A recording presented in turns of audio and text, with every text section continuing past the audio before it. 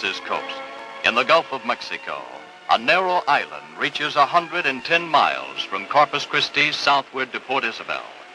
This place has seen a strange and vivid past. Mysterious, wild, beautiful Padre Island.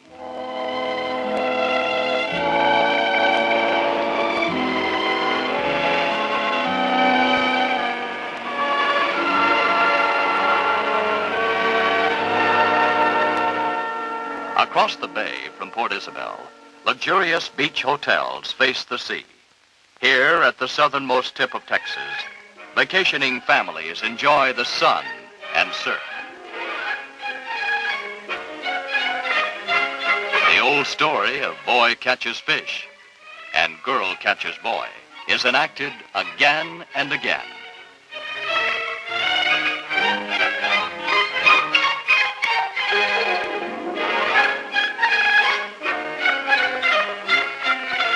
The pool is a favorite rendezvous, a place to meet old friends and make new ones.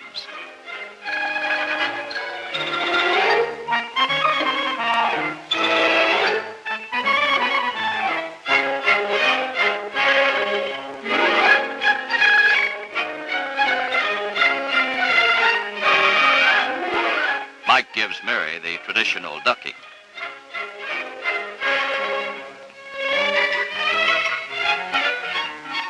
John gives Susie the traditional big brother order to get lost.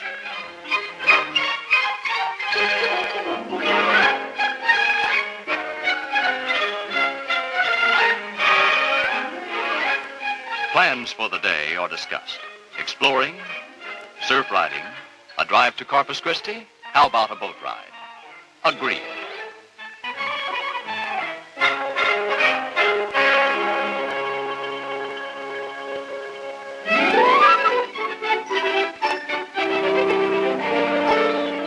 But Susie would rather stay on the beach and feed the gulls.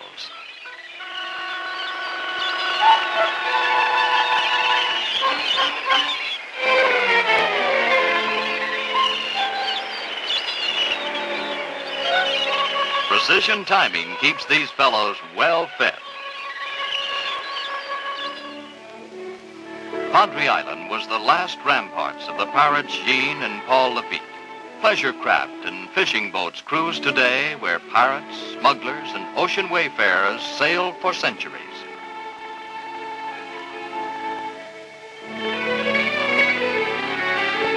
Old Spanish galleons were here, and before them, the Vikings. Centuries pass, but the spell of the water, the sky, the spanking breeze, these never change. And the fishing here is superb. Most of the saltwater game fish are found in these waters. And shrimping is big business here, too.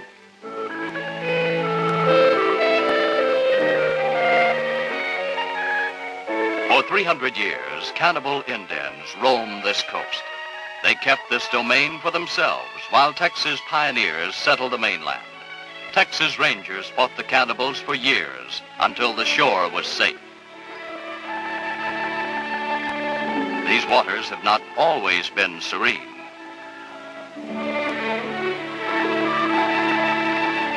The famous lighthouse at Port Isabel may be seen in the distance as the captain heads for home. The trip is over. The day has flown by. This old lighthouse stands as it has since 1852, its light burning in preparation for the night. But tomorrow is another day to savor from the beginning.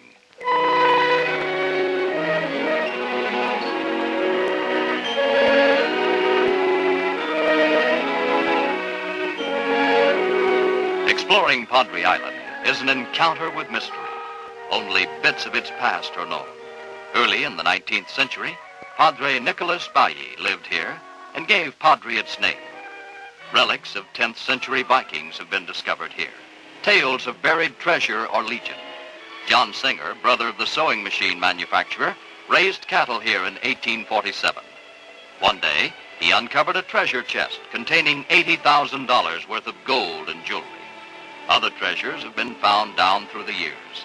Spanish doubloons, a can containing $300 in old coins, and even an old casket full of jewels washed up on the beach.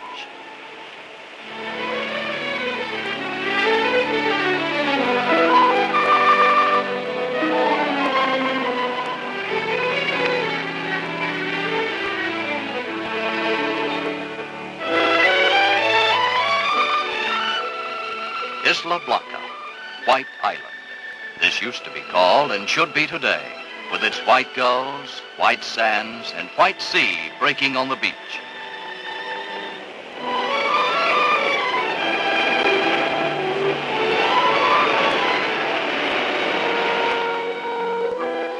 Meanwhile, Mike and Mary are off for a drive to Corpus Christi. And guess who wants to tag along?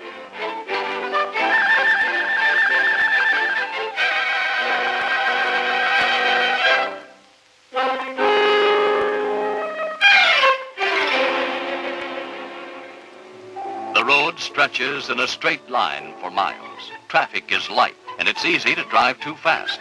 But a good driver knows that one moment of inattention may result in his losing control of his vehicle, and he stays within the speed limit. Obeying traffic laws is a matter of self-protection. For example, a good driver watches for cars pulling onto the roadway. Another good driver keeps a sharp lookout. Simple procedures that avoid accidents and make driving a pleasure.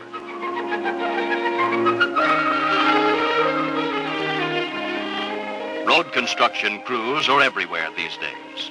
Watch for them and reduce your speed as you approach them. Today's traffic delays mean tomorrow's fine highways. Beautiful Corpus Christi, a favorite vacation spot. Visitors pour into the city via the spectacular Harbor Bridge. Then drive over the causeway to the north end of Padre Island, where the cars glide smoothly upon the firm sand of the beach. Cars and people share the same stretch of beach, and this presents hazards to pedestrians. Enter the beach buggies. The Texas Department of Public Safety maintains a beach patrol with jeeps and especially equipped patrol cars to protect vacationers and help them enjoy their holiday. Patrolmen enforce the speed laws, keep a lookout for careless drivers, pull out cars stuck in the sand, and prove themselves indispensable on the island.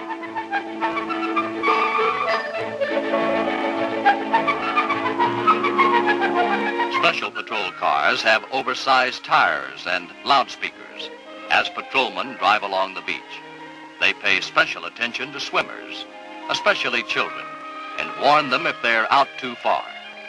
Sometimes people are so busy enjoying themselves, they forget to watch for cars. Patrolmen keep a lookout for them, too.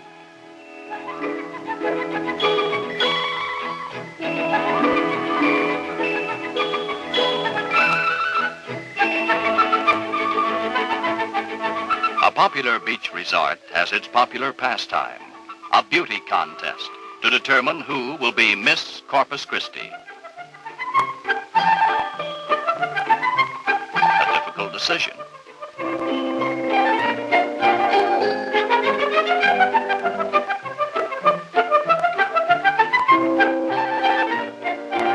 But at last, the three winners, and winners they are. This business of just sitting and talking doesn't make sense to Susie. So Mike resorts to a time-honored device.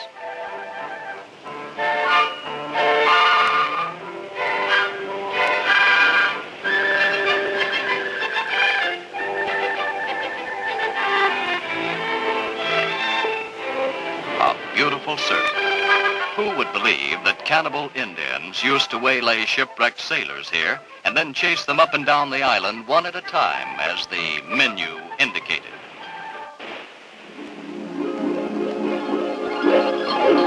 Time goes by in a montage of sun and sand in dreamy isolation. The island is a world apart.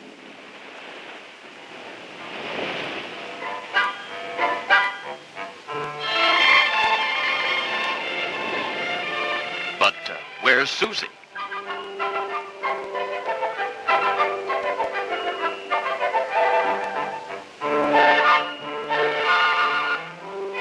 We'll ask the patrolmen in the beach buggies.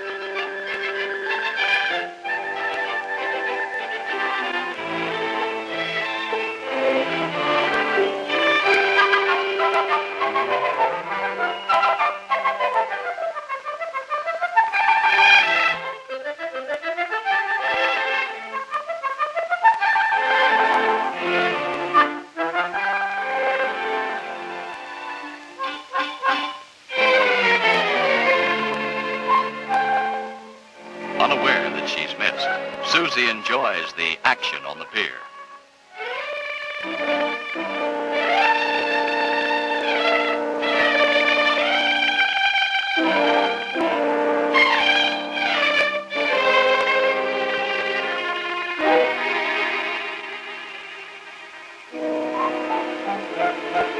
Word is passed along. They'll find her wherever she is.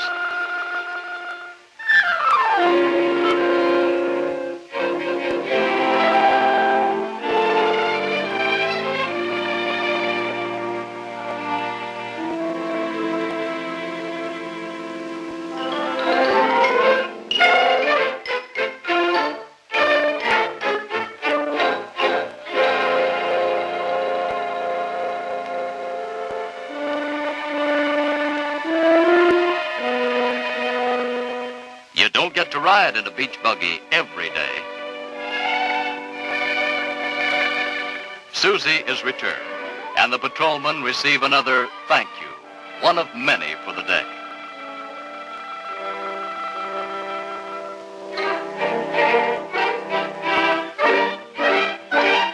Back to Port Isabel and more fun tomorrow, because a good driver was careful today. Consistent obedience to traffic laws and safety rules means we're more apt to be here to enjoy tomorrow and all the days of happy motoring to come.